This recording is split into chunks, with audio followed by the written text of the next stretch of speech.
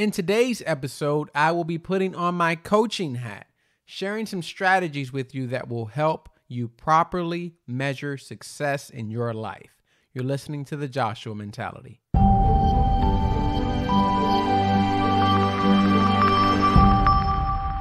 Hello and welcome back to another episode of the Joshua Mentality. Yes, this is you guessed it, this is week 37. For those of you who have been playing along, you know we've been counting this thing down pretty much since it started. And yes, we are already at number 37. Can you believe it? Each week I cannot. So this week will be no different, all right? But yeah, we're almost there. We're approaching that halfway point very quickly, y'all. So make sure you are locked in and you're still focused. I'm going to make sure you see this year through completely because I'm going to remind you every week you tune in what week it is, all right? Also, if you're tuning in for the first time, allow me to introduce myself. I am Joshua, and this podcast is really all about me encouraging you to live out your life purpose. This podcast this season is called The Mentality of Success, and success is really all about, fully engaging all that your life was intended for, or as much as you can, really. Maybe we won't get to all of it, but I'm going to push you to get to as much of it as you can. So each week we pick some topics that are kind of in that realm. Sometimes we go a little bit off the grid, but most of the time we talk about just living out your life purpose and what are you here for and how you can live that out.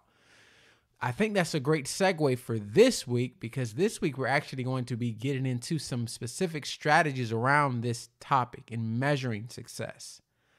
If for those of you who also don't know, in my professional career, I am a coach and strategist. So I spend a lot of my time, coaching, usually around various subjects. I won't get into that.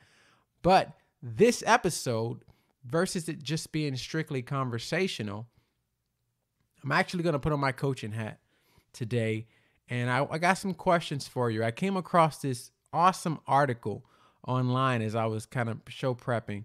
And I thought, man, there's no reason to try to reinvent this wheel because we try to talk about the same subjects just in a different way sometimes so that it would hit or stick. Sometimes, just hearing a message differently in your, cognitive brain will attach better than when you heard it, 4, 5, 6 conversations or topics ago. So there's this great article that was written by a man named Mike Fishbein. I hope I'm saying that last name correct. But the article is really about how to measure success. And I think this is one of those topics where we talk a lot about living out your life purpose. And one of the greatest elements of or indicators of doing that is reaching success in your life.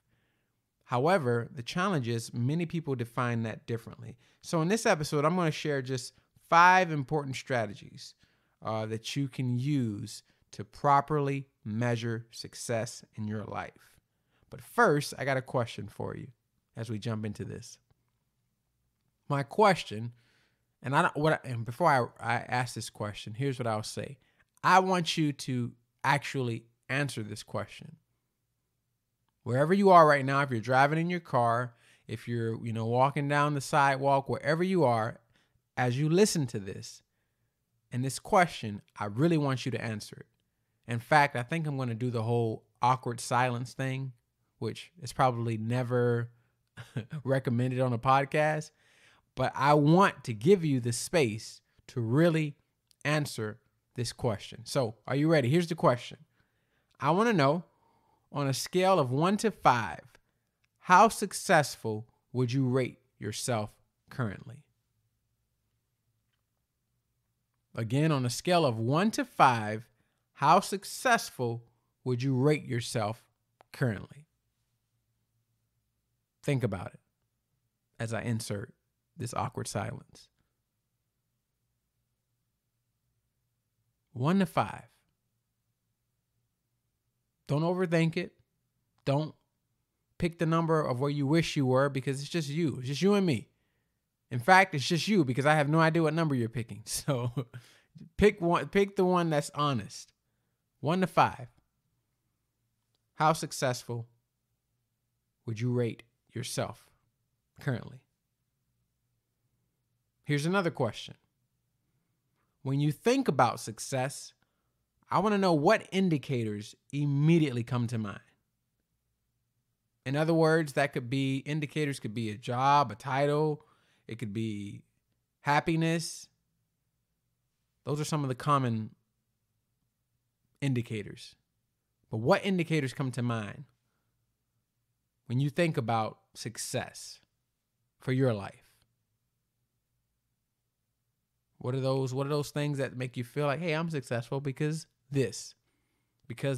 What are those things? I want you to get them in the front of your mind. And the reason why I ask these questions as we get into this conversation is because these questions are very important because they have a direct correlation with your mentality. We talk, this whole season is about the mentality of success. These questions are pivotal when it comes to your outlook of success for your life. And this outlook will inform how you spend that time currency we talked about a few episodes ago. Remember, I told you time is the number one currency, not money, time. And so your outlook on success has the greatest indication of how you will spend your time. And that's why I want to take you through these 5 strategies today, because I want you to have kind of a clear measuring system of how you measure success for your life.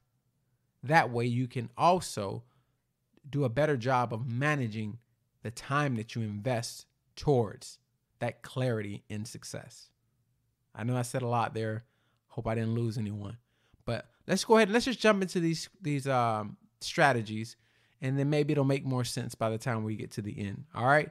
So again, this is from Mike Fishbein. This is the 6 strategies that help define success. I thought this was pretty cool. And anytime I come across something of value, I want to share it with you, because if it helps me, I know, or I believe at least, it will help you as well. All right. So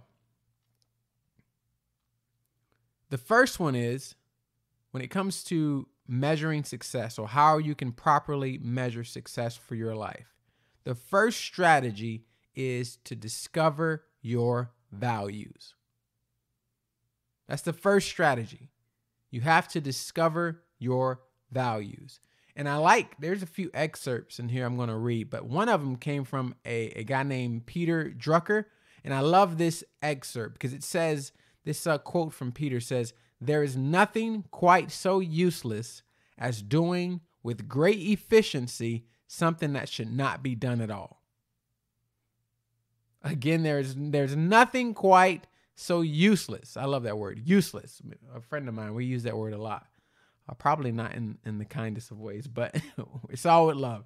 But useless. Nothing is as useless as doing with great efficiency something that should not be done at all. So here's what I'll ask you. I told you it's my coaching hats on today, so expect a lot of questions.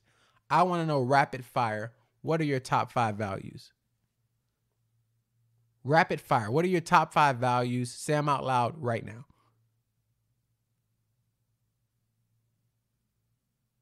For many of you, you were either able to get through all of them, or you kind of got stuck after the common ones of family, integrity.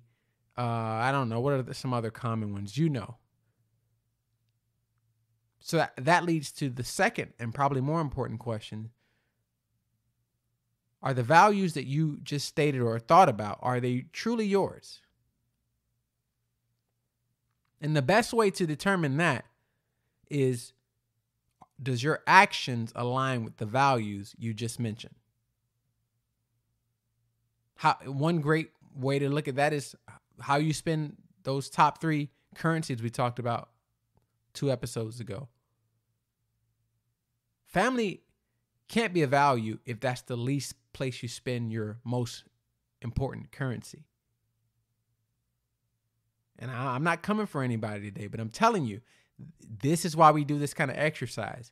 Because in our mind, we'll say values are our values are one way, but then if we really analyze and take the moment to really, practice self-awareness and bring things up to our conscious, then we'll realize, that's really not a value because my actions don't serve as a witness to that value.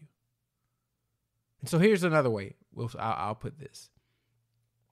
When we go back to that quote, there is nothing quite so useless as doing with great efficiency something that should not be done at all. That's referring to the value system. So to get really efficient at doing something that's not even a part of your value makeup is very useless. I'll give you the perfect example. And I think I've mentioned this on here before, but I'll go back to that example of me when I was 18, 19-year-old version of myself. And just in my attire, how I dressed. Now, some of you may say, well, we all kind of dress weird or funky when we were, younger. But specifically for me, I remember dressing in pants that were way larger than my waist size, shirts that were way larger than my torso. And it was because they were connected to a value system of wanting to feel accepted, or a value system of wanting to, fit in, wanting to carry a certain persona. And I told you all this story a while ago about my friend Victor when he asked me, hey, why do you dress like that? And for the first time, it was like somebody snapped me back into reality. For the first time in my entire, kind of adolescence through teenage years, the first time somebody challenged me on what my values really are, and didn't do it aggressively, kind of did it haphazardly or nonchalant. But it made me think, like, why do I dress this way? Does this align with my values? And what I discovered very quickly was the values that I claimed to. If you asked me what was my top 5 values, none of them would have aligned with me walking around with my pants hanging below my butt, or speaking or acting in ways that have nothing to do with how I was raised. They would have nothing to do with the values I would tell you were my top 5 values, which means I was becoming very efficient at perfecting useless things. Useless being those values that were not mine. So that's one way to measure success. Discover your own values. Make sure that you choose for yourself what your values are. Because if you don't choose for yourself, you'll end up flowing with the current of the culture around you, which may or may not be fulfilling for you. You have to decide that. But I was definitely one that was flowing with the culture around me before I realized this is not aligned with my values. So I spent a little bit too much time on that one. I want to move on. The next strategy and how you can properly measure success for your life is number 2, and we've talked about this one quite a bit. Comparing yourself only to yourself. That's a great way to measure success in your life. Compare yourself only to you. Nobody else. I think one of the things in the article said, if Billy has a lot of money, but money isn't valuable to you, then don't worry about Billy. Don't worry about Billy, y'all. Only compare yourself to yourself. Don't measure yourself by what you've accomplished, but rather by what you should have accomplished with your abilities. That's a John Wooden quote. And what that simply means is that I use this word a lot, I'm going to use it again, reference point should be your potential, your abilities, your strengths, your dreams, how intentional you are about your leadership, your growth. That is the measuring stick. And that's how you become the very best that you are capable of being. And that's by comparing yourself only to yourself. And I know that's a hard thing to do in our, social media driven world where we can see everything everybody's up to. It becomes one of the hardest things to not allow that to get into our subconscious mind, where we do what I think is now actually been, it's actually been a terminology created for this. It's called social comparison bias. We got terms for everything now, but that's one that's used for how we create these cognitive biases by just looking at and making judgments based off of what we're seeing other influencers do, or people in our mind or around us that we've allowed to become influencers. So stop all that. Stop comparing yourself. You are, as I've told you before, you're beautifully and wonderfully made, young man, old man, and man in the middle, whoever you are. You're valuable. So you don't need to compare yourself to anybody else. Every day I get up, it's funny. I'll tell this story and I'll move on to the next strategy. Just last night, or this morning rather, I woke up kind of very suddenly. And it was because I was having this weird dream of like me writing a book. And I started seeing all these, like, they weren't really human figures, but they were like symbolized as humans. And it was an apparent need. It was a need for the book that I had written in that dream. And I woke up saying to myself, I think I almost said it out loud, like I need to get this out. I need to get this out. And I'm using that because that would mean that whatever thing I want to write or put together, it's not because I want to be like this other person who sold a bunch of books, but the purpose and the value is because it's the reference point of what's in me, what I believe I am capable and am supposed to do. And I would hope that the same thing happens for you in your life. All right.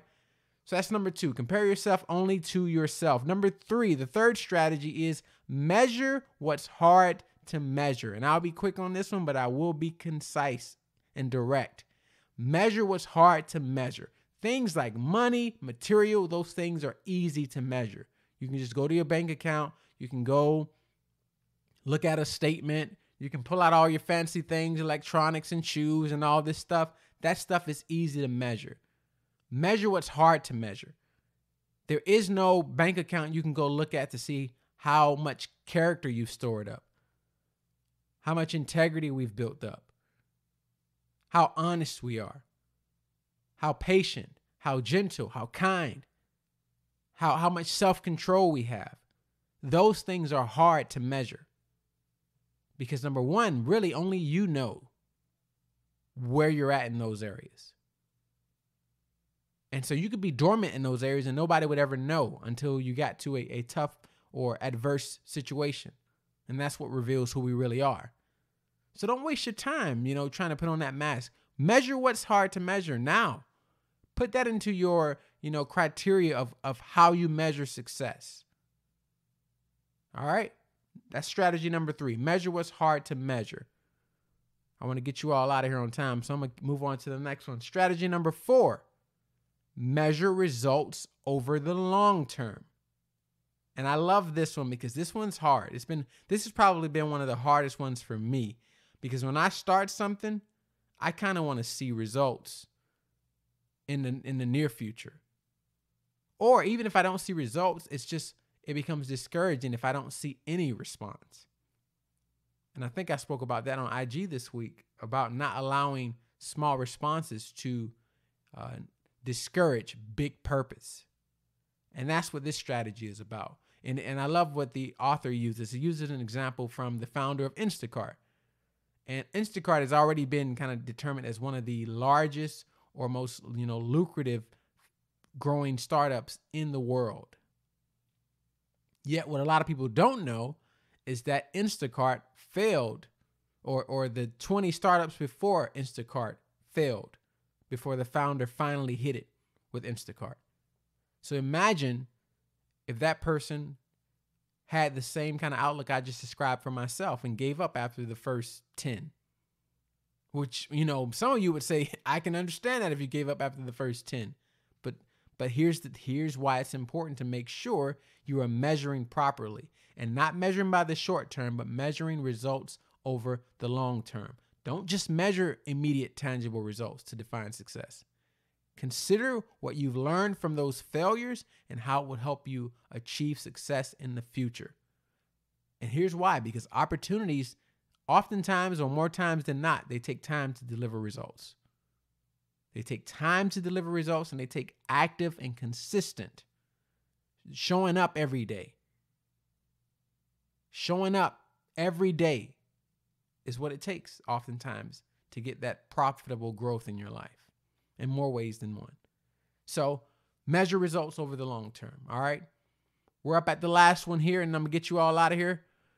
The last strategy when it comes to measuring success for your life, properly measuring success for your life, is to measure outcomes, not volume. Measure outcomes, not volume. What do I mean by that? Well, imagine that, let's say you were, let's say that person that is, I probably shouldn't say that person, but if you've ever met someone that was really busy, like they were just really, really busy all the time, but you never really saw any outcomes. No shade to that person, but what that is a perfect example of is when we are measuring the wrong thing, when we're measuring the volume versus the outcomes. Sometimes being busy feels successful because it feels like we are going and going and going, so we must be doing something successful. And that's why I caution people sometimes with this whole grind theory, where I'm on the grind. Being on the grind without a real clear goal can be dangerous because you're just frustrating your efforts because you're putting all your efforts in the wrong place. It's just like the person that says, I've read 100 books, but if none of those books had anything to do with your strengths or the gifts, strengths, and talents you've been given, then those 100 books really don't matter a whole lot. If none of those 100 books have to do with your character or developing yourself as a leader, it doesn't matter. Me reading a bunch of, 100 Harry Potter books won't matter as much as me reading books on how to be a better coach, how to be a better speaker, how to build better content, how to be a better husband, how to be a better father, how to be a better friend, son. Those things matter because I can then measure the outcomes. So don't get caught up in volumes. Don't be the person that is just very busy but not very productive, because that will become a very frustrating cycle when it's time to sit down and look at what have you really accomplished. What has all that volume served? So yes, do what helps you achieve success, but measure success in terms of outcomes. Because in order to get there, you have to start from the beginning of this talk, which is the values. And then once you figure out what your values are, you then can go through, what is the reference point? What are you comparing yourself to, which is your gift, strengths, and talent. In order to do that, we talked about it, you got to discover what are those things. And then from there, you can measure what's hard to measure. And once you've measured what's hard to measure, you have a larger outlook. And then you're ready to measure success from a short-term and long-term perspective. And then you get the outcomes, all right? So I hope this was helpful. Don't forget to like, subscribe, review this podcast. It's always so helpful. I love you all, and I will see you all next week, same time, same place, reminding you that success is your destiny.